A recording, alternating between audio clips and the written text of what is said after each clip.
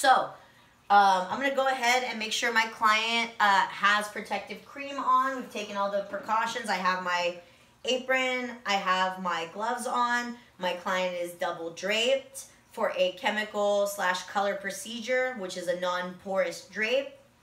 Double draped, we got our two towels covering the client.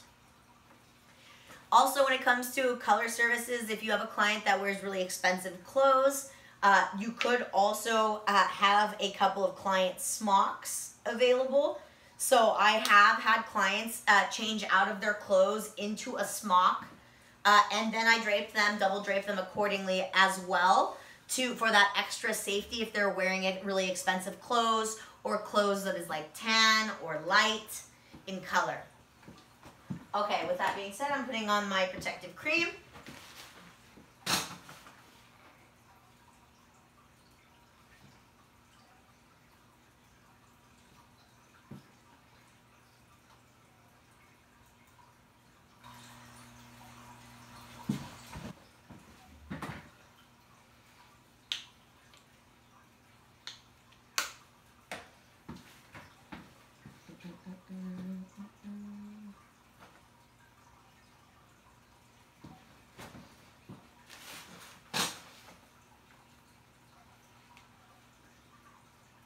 Okay, so my protective cream has been applied. I'm going to go ahead and mix my lightener. I'm going to check my manufacturer's directions. And I'm going to make sure I mix in accordance with my manufacturer's directions. Let me make sure my neck of my client's a little small there. So it looks like we've loosened up. Oop, let me get that tightened again. Let me get my double drape tightened. Boom, boom. Get on there. Stay on there. There we go. Boom. Okay, fixed.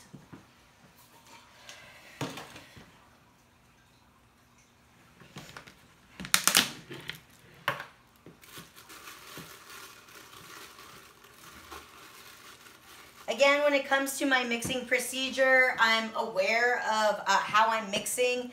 I'm making sure that my product container only holds to the top level. I'm not overflowing in my scoop. That way I get a proper measurement.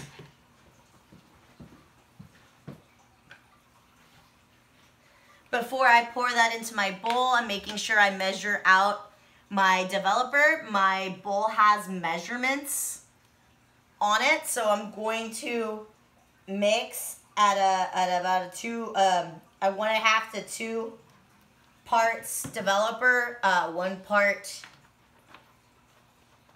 lightener.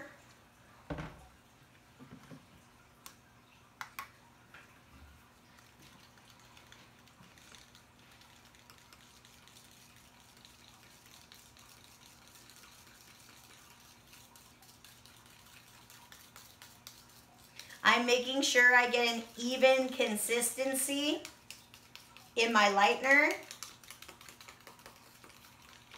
And I'm making sure everything gets mixed in, that there's no granules. Yeah.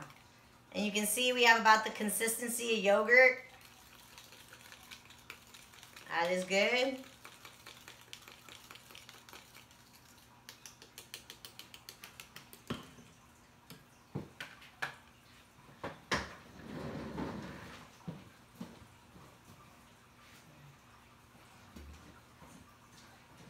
All right. I always keep an extra towel on me in case I get lightener on my hands or on my gloves. You want to make sure that you're working with clean hands and you wipe away any product that might have gotten accumulated on there before you begin.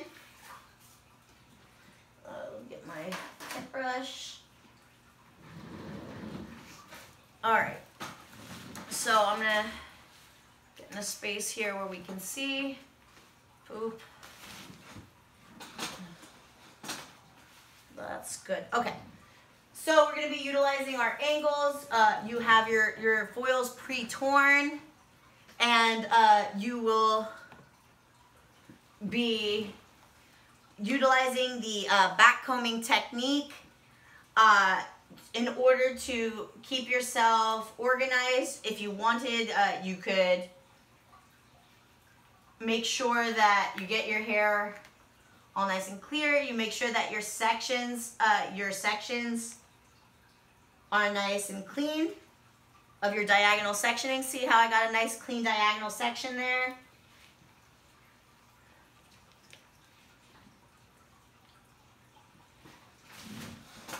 And you may use the back brushing technique. You want to make sure your sectioning is consistent. My sectioning on the bottom is a little thick, so I took it out of the equation. You may back brush, back comb.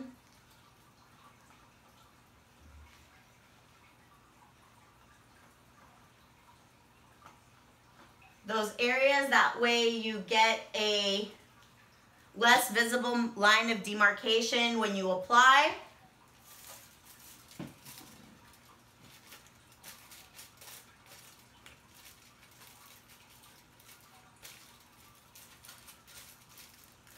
Making sure you're placing your foil.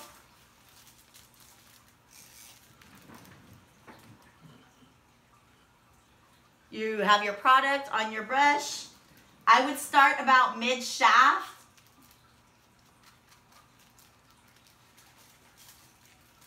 Because you know that mid-shaft you're getting the more saturation. And then you can go ahead and hair paint and feather it into close to your teased area. You don't want to overlap product into the area that's been teased, because then you'll get spots, and you want to make sure that your application saturation is less as you get to the top of your foil. See that? It's been feathered in, the saturation has been pushed through all the way to the ends. And instead of folding my foil, I am placing another foil just on top. Okay? I want things to process evenly throughout all parts of the head. So I'm going to repeat this step on the other side in the same diagonal formation.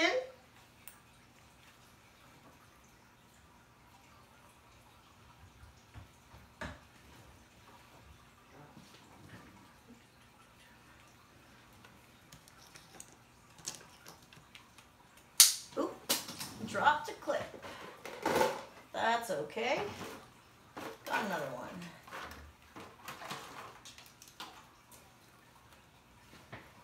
There we go.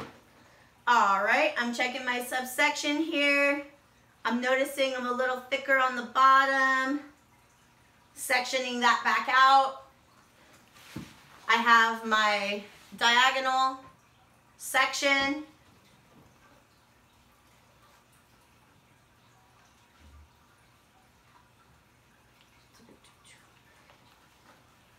Again, symmetry is important, so you want to make sure your sections are similar on each side. You want to make sure you're taking similar diagonals, so that way you get consistency throughout the hair.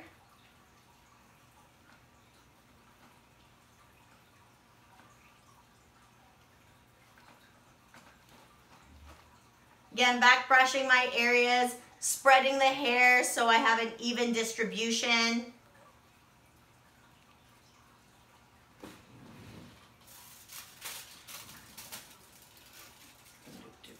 Looks like I went up a little high.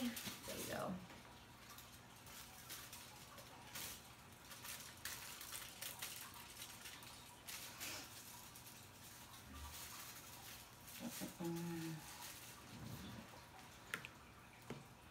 again, getting my product, controlling my product, making sure I'm applying to the mid shaft of the hair first, because that's where the saturation gets pushed all the way through.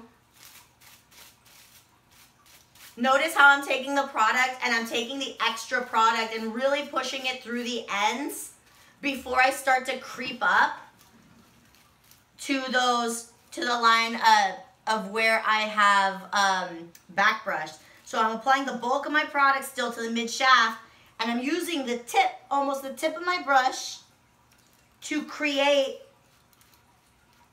the transition. Using the tip of my brush. I'm not allowing the product to build up or create any sort of product residue at the top. So you want to make sure you're mindful of how you gather that product near the top of the hair. The reason being is that if you put a big chunk of lightener at the top and then you press that foil on, you're gonna create a splotch or a hard transition, if you will. So once you've put in your V shape in the back, the final piece in the back is a centerpiece of the most centerpiece. So you take your centerpiece in the center here between your two V's.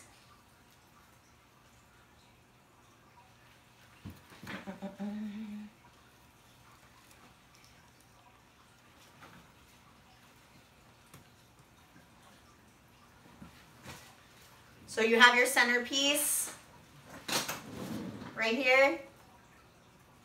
You want to back comb that as well. You want to check for consistency. There we go. Comb through to make sure your hair is pulled evenly taut throughout. You're back combing the area to blur the line.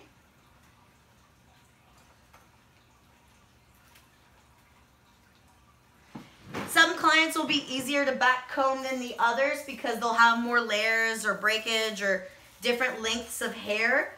Back combing different lengths of hair is usually a lot easier than one length.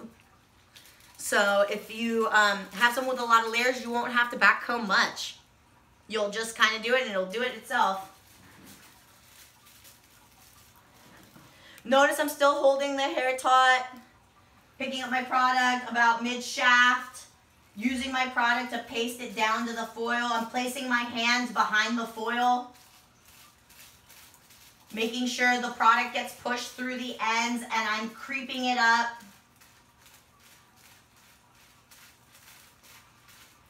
As I move up, when I gather more product, I'm gathering a minimal amount of product, and I'm slowly creeping it up.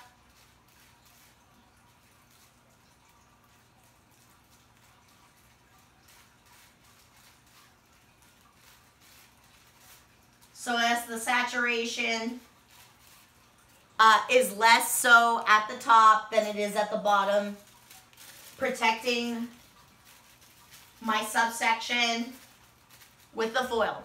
Okay, so I'm gonna go ahead and skip to the front, just so we can see what's happening in the front. Because again, I'm gonna be running out of foils, and also depending on your client's head of hair during the consultation, you might determine that the hair of your client is indeed resilient, and you would have to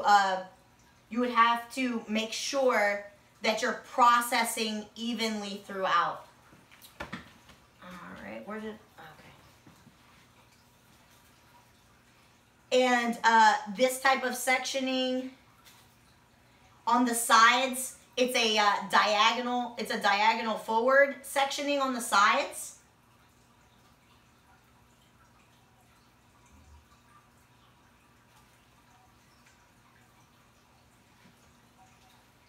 And what determines on the diagonal forward where it stops is the parietal ridge. So the parietal ridge is right at the curvature of the side of the head where it starts to curve to the top, right? So your diagonal forwards on the sides will align with the flatness of the parietal ridge.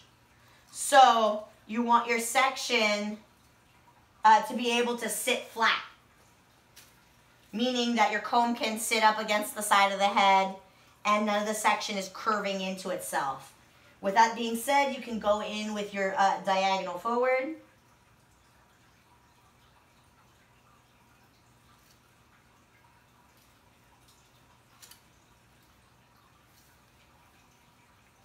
Again, you want to observe your sectioning. So your sectioning is not extremely thick, but when it comes to balayage, you may have to take thicker sections because you don't want the saturation to go all the way through in the sectioning. So I'm just taking a little extra clip to control my hair there. If depending on your client on how close they want this to the root, or if they want this to showcase more or less, you may choose to paint on the front or the back of this sectioning. It's really up to you and how your client uses the hair. If they want something more subtle, you would paint on this side. If they want something that's a little bit more bold and visible, you can paint from the front side. I'm going to go ahead and paint from the front side because I want my client to be able to see it when she pulls it back. So I'm going to place my foil here. I have back combed her area, picking up my product. Again, making sure that we are at mid-shaft. I'm controlling my hair, pushing it through the ends. That product is pasting it down.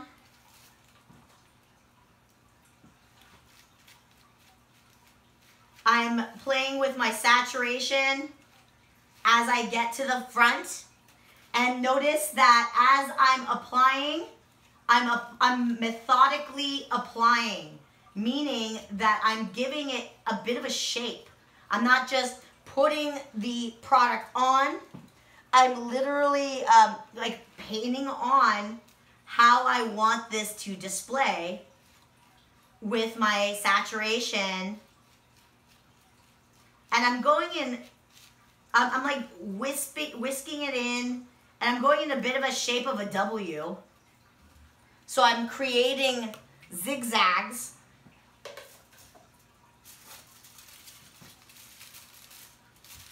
And then there we go. Protected. And then the same would go for the other side.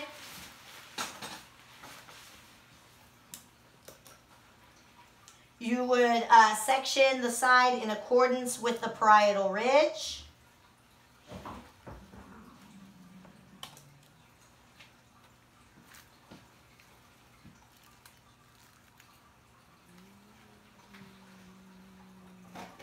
You are allowed to have your little extra metal clips to control the hair and hold it out of the way as you're back brushing your subsections. Again, controlling the hair, controlling the product is key.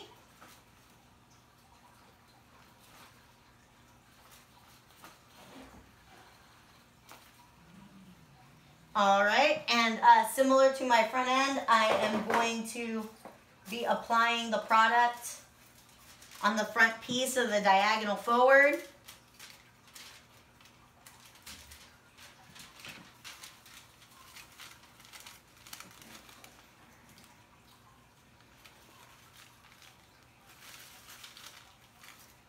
Starting at the mid shaft. My foil is a little shorter than my length, so I'm just folding the hair, making sure I get proper saturation. And as I work my way up to the sides, I'm making sure that my saturation is less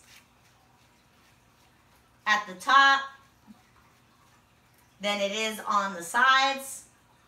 I'm creating a consistent shape.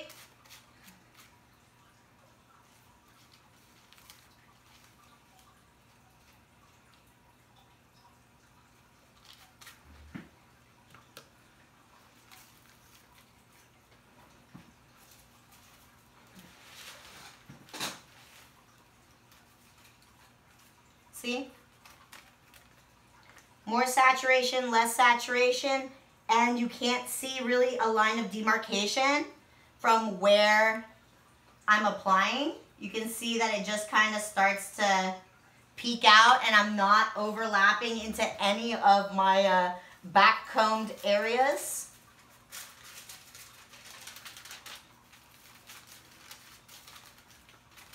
And there you have it. So on the top, so I'm going to go ahead and transition to the top now.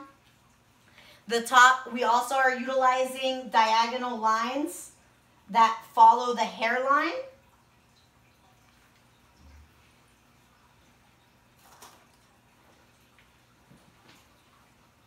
Same technique where you are back brushing the area.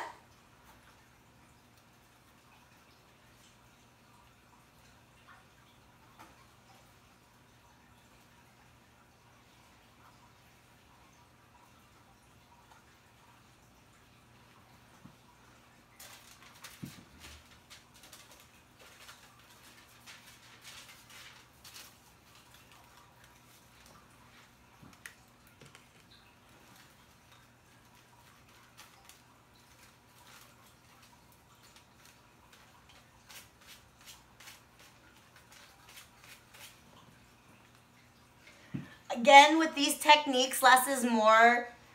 When in doubt, put less on your brush and go back for more. Because if you splotch too much on, then you have to wipe it off. And you have to make sure that there's no product residue so you don't get any holidays, spots, or splotches.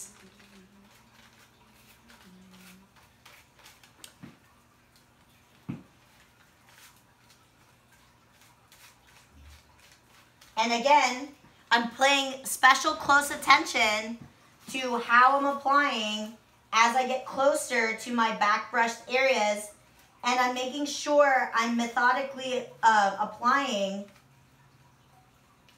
in a way where the transition would be seamless.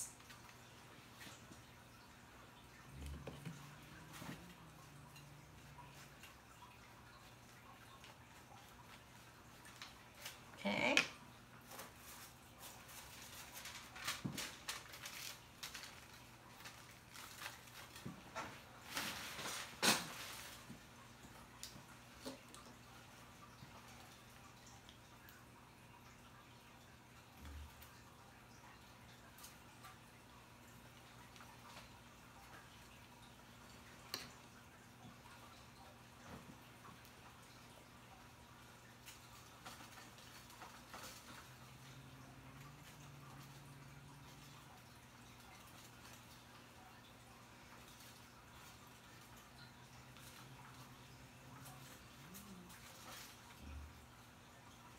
So making sure that you spread the hair so it gathers in a way that is evenly dispersed is also really important when it comes to performing the balayage.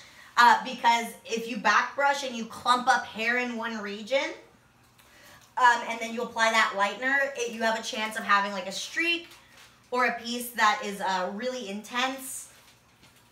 So you want to make sure that once you back brush the hair, you have just redistributed the hair in a way that when you apply the product, it's going to help you instead of do you a disservice.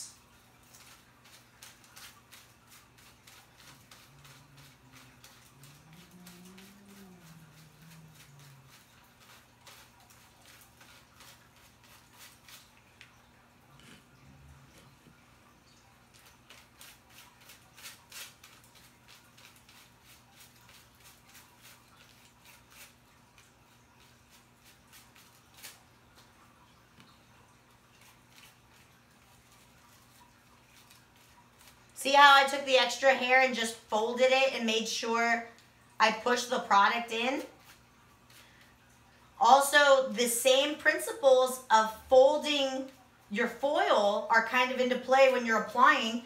You want to make sure your application is your product, you're not having goops or globs of product just sitting in certain areas. You want everything fully covered, fully saturated, and you want the distribution even in the foil. All right, and that final piece in the front, once you do your two diagonals that meet up with your lining, similar to the back, you would take your centermost piece. So you have two diagonals into a point, and then you have your centermost piece. And your centermost piece will also be back combed. I noticed that I had a little bit of lightener on the tip of my comb. Not a problem. I just wipe it off, and I get the product and I wipe it off my client. When something like that happens, don't get mad at yourself. Literally just go up, fix it, continue. Not a problem. The show must go on. You didn't make a mistake. Stuff is like frosting on a cake, you know. It takes time to learn how to manipulate your product to get your desired outcomes.